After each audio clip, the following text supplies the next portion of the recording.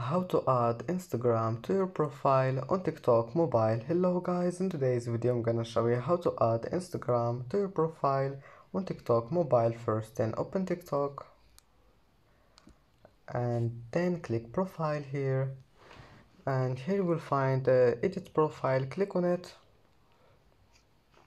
and then just click here, add bio to your profile. Click on it and not bio, this one here, Instagram. Add Instagram to your profile. Click on it and now just type here your Instagram, any Instagram you want, just type it.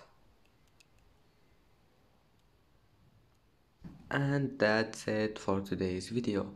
If you like this video, don't forget like and subscribe, and thank you for watching this video until the end, and see you in the next video.